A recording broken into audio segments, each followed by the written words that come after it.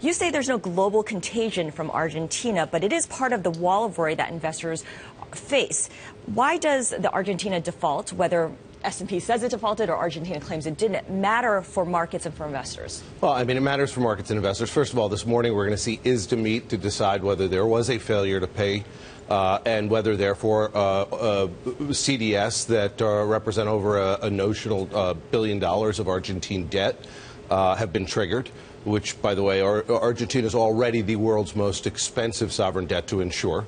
And so that would end up being somewhat problematic, certainly for the country, to some degree for its trade partners. I don't think globally it really has much impact. That said, it really is occurring in an already faltering economy, in a already faltering region, and I think it's just adding fuel to the fire of concern. Give us some context here, because we talk about how Argentina has not been part of the global capital markets for 13 years now. What is it missing out by not having access to that foreign capital? Well, over the past 5 years, they've left about $50 billion of foreign direct investment on the table if they were at foreign direct investment levels equal to their peers.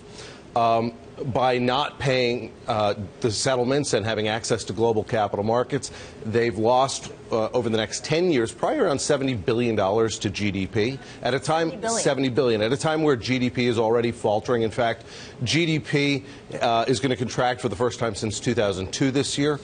Debt to GDP has increased since 2011 from about 42%, so relatively low, to over 45%. And this is going to get far worse. You got to remember that not only will the debt to GDP number rise as the debt levels rise, but also as GDP falls. They've got a real issue here that ultimately, if it's not cured, will put them back on the path to a 1989-91 style crisis, which is not the default crisis. That's where internal debt caused them in 1989 to devalue by 50.5% in July, another 35% in December. Josh, I gotta stop you for a minute. You mentioned ISDA, the International Securities Dealer Association, meeting today to determine whether there's a default. The Supreme Court has already said Elliott Associates, Elliott Management, is due money. That money wasn't paid. How could there possibly be any conclusion other than default?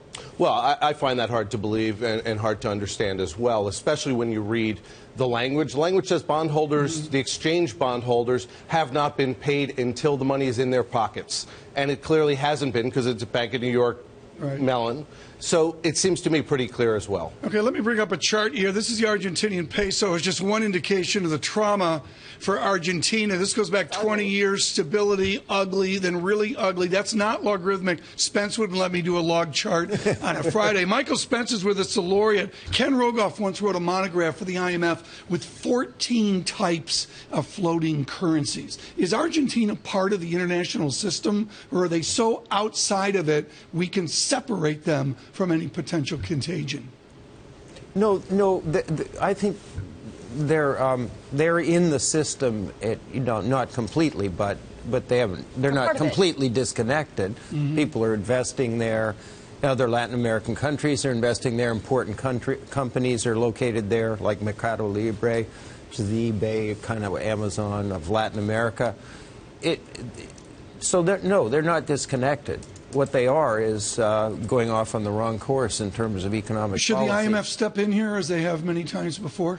No, I don't think so. I mean, there's no fundamental basis for an agreement right now. Argentina has to turn around and move in a different direction before the IMF has a way to help out. Josh, help us out here as we look out into next week. What is the single event you'll be watching for that could make things worse before they get better? Well, first of all, we're going to watch the ISDA judgments, and I think that's important. Second, if they don't sit down and negotiate a settlement within the next 60 days, you're going to trigger the cross default clause, which ultimately could lead to an acceleration on payments to those 93% who did take part in those agreements, which would wipe out the entire foreign reserves of the central bank.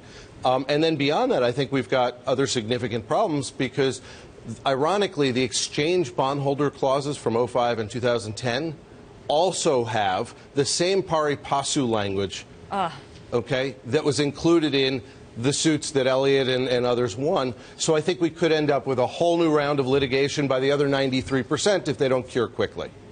Sounds ugly, doesn't it? It does sound ugly. Then again, it also sounded ugly when we were talking Greece, and we got through that, so this is true. Hang in there. Greece decided to be part of a solution and really worked with creditors. We've seen the exact opposite behavior here. Belligerence. Yeah, but it's still, remember, it's still small, Yeah. like Greece. It's not going to destabilize the global system.